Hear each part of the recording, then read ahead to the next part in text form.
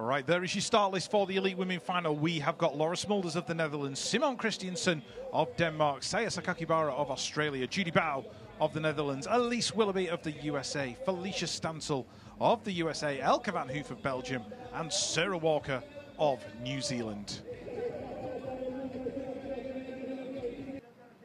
Okay, riders, random start.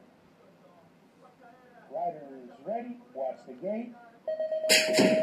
Final time for the Elite Women here in Santiago del Estero, round 8 of the UCI BMX Supercross World Cup. Saya Sakakibara might get a whole shot. Laura Smulders is right there with her. So the Australian and the Dutch rider battling away. That looks like Elise Willoughby in there in 3, Felicia Stansel in there in 4. What's going to happen, Jason? Looks like Sakakibara had the start of her life. Let's see if it can be the race of her life, because Smulders is pulling up, and Elise Willoughby might be there to take advantage of the whole thing.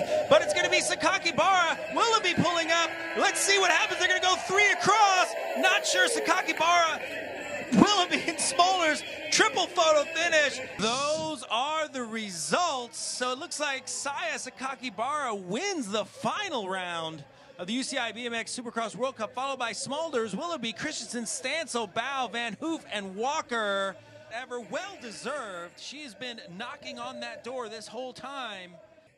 Yeah, so I knew that this last race was going to be really, really critical. I knew that there was so many people behind me trying to pass me, so I just used everything I can in my legs, and they felt like jelly, but I just really didn't know when I crossed the line who got it, but once I knew, it was just, couldn't believe it. It was so amazing. And there they all are, sharing the top spot, because they're all winners. Here we go.